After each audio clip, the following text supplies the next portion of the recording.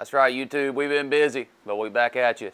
Going to do something a little bit different here. Going to start a little series, about a 4 or 5 video series here, answering 5 most common questions we get about well drilling or well pumps in general.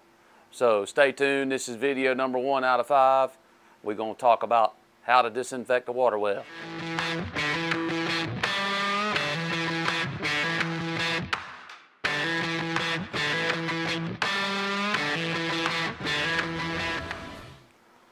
All right, so we're not doing these videos in any order as far as the commonality of questions that I get asked, but in general, you know, these are just the 5 most recurring questions we get asked when we're either repairing a pump or doing a new installation on a new job. And here we go. So we'll get done with a well, or we're working on a pump. We've pulled the pump out of this well, and we keep these containers on the truck. Before I get into it, we normally, I'm not going to simulate this, but depending on how deep the well is, we take some of this stuff, dump it in there, like so. Which leads into the question, what is that? What are y'all pouring into my well? Is that harmful? What's that going to do? Man, it stinks. No. We're not trying to kill you. We're not trying to harm you.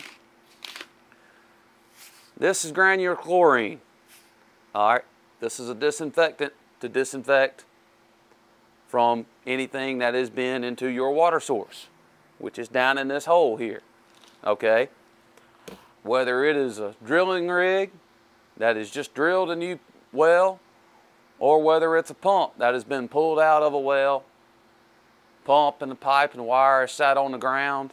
When it goes back in the well, it's obviously is going to contaminate your well because it has been laying on the ground for however long it's been out. Okay, so the first question that we get asked all the time is, what is this stuff? It's granular chlorine. It's used as a disinfectant.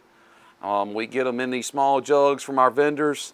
It's the same stuff that's put in pools. If you got a pool, if you got anything like that, you can use bleach. Bleach will do it. We just like to use this instead. This is what our vendors have. This is what people are most common with too.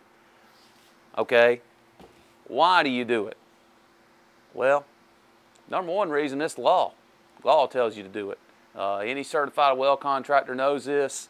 Whether you're drilling a new well, going back into a well to drill it deeper, anything that is going to contaminate a aquifer or a source of groundwater, you have to disinfect for that, doing it. So that's why we do it. Number 1, it's a law, but number 2, it's just standard common practice. All right, you want to disinfect and not contaminate any source of groundwater under the ground. How much do we use?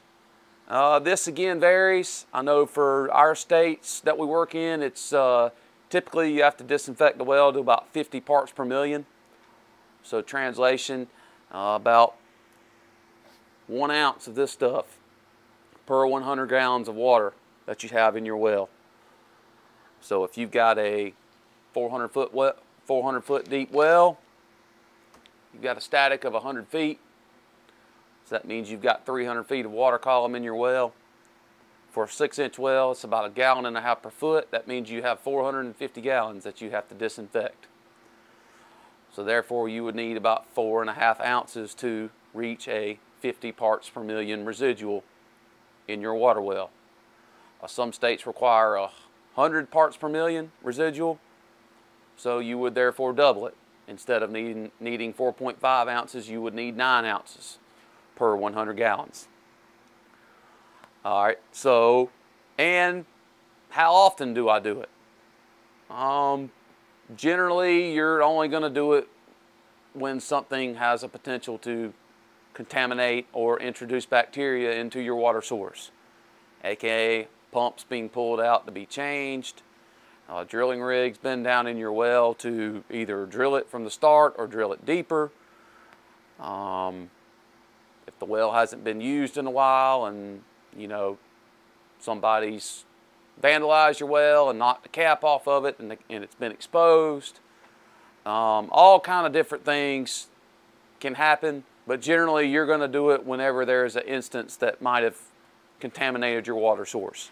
On most wells, you know, that are done properly, by the way, they're going to have a cap like this on it if it's a above ground installation. If it's a pitless adapter, there will just be a solid cap with bolts on it. Not going to have this issue unless you're going to pull the pump out or something like that. How would you do it?